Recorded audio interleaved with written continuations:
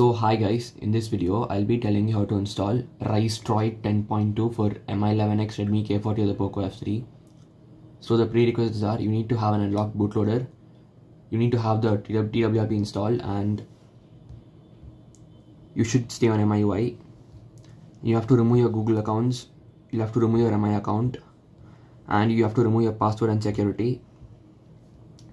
Once all of them are done, you need to be having these three files in your internal storage, which is the TWRP image, the riceDroid ROM zip, and the firmware part. Flash the firmware part only if you are in another ROM. So once you have all of them, you can reboot into TWRP by clicking on reboot and keep on pressing your power up button. So once your TWRP is booted, head into wipe, advanced wipe, select your Dalvik cart and cache and swipe to wipe. Then head into home, install, then search for your firmware part and flash this.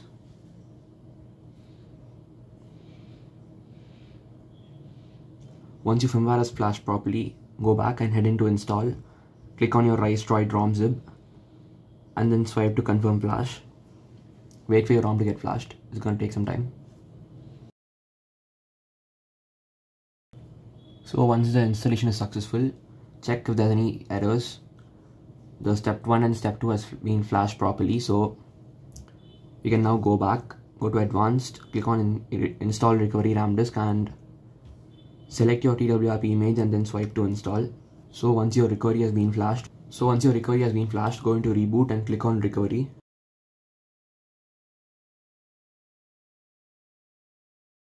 So once your recovery has booted, head into wipe, format data, type in yes.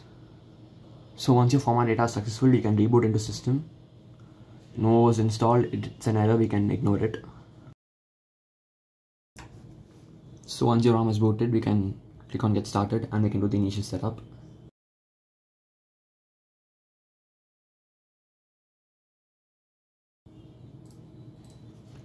So the ROM looks pretty good and I love the UI.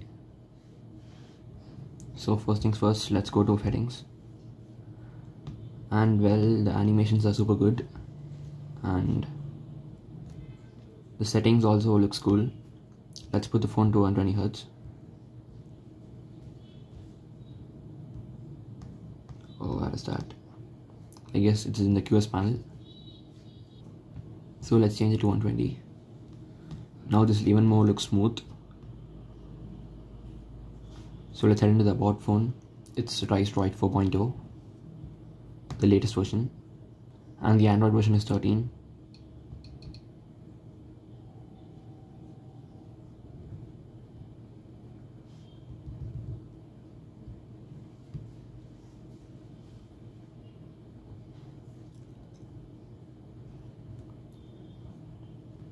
So let's head into the settings. Let's head into buttons. Power menu, we have these extra options for the restart, advanced restart. Advanced restart means we'll be having these extra stuff like reboot into recovery, bootloader, those stuff. So we have the end call, long press for torch, wake device, answer call, control playback. And in the lock screen, we have these much options available. And in the miscellaneous, we have the game space. So game space should work pretty good. Let me show that to you later in the video. And Google services, parallel space, we can create another user in this phone, which is a pretty good option.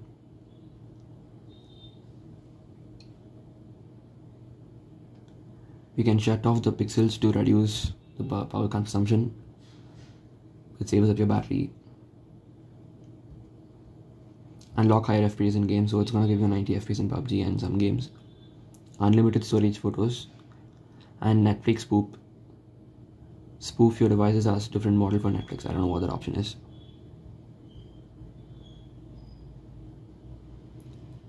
And swipe to screenshot.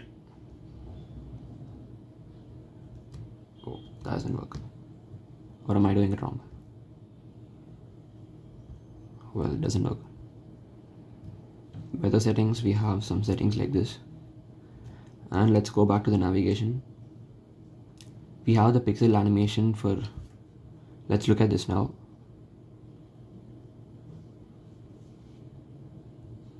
As you can see, the animation looks pretty cool. And the animation is pretty good the way it comes and goes.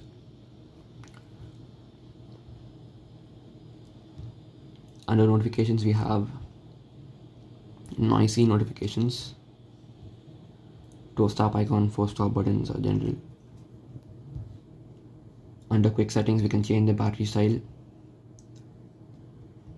We can change the battery percentage, brightness slider, position, top or bottom. Oh, and we can also remove the auto brightness icon, I guess. So yeah, it's removed. And under sound, we have adaptive playback. Let's turn it on. And vibrate on connect, vibrate on call waiting, vibrate on disconnect. These options are good. And under status bar, we can change the icons.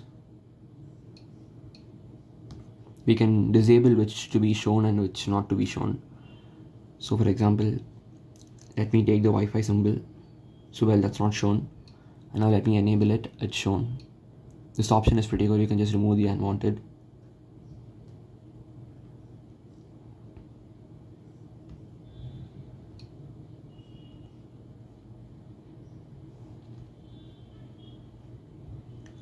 Digital or standard, this option is good. Dynamic system bars, it automatically updates the background of your status bar, which is nice. We get so many more customization options.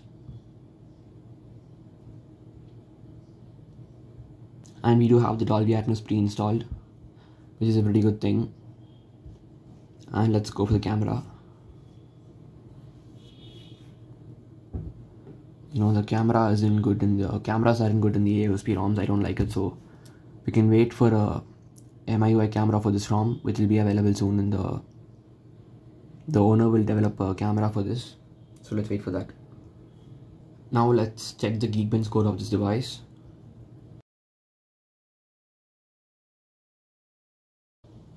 So we have got a pretty less score, but that's fine.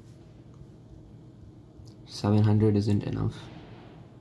That's probably because I've just installed the ROM and the kernel is going to take some time to adjust to the device. And the kernel is no kernel.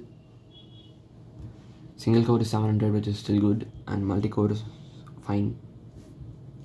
So let's go to the CPU throttling app and let's start the test.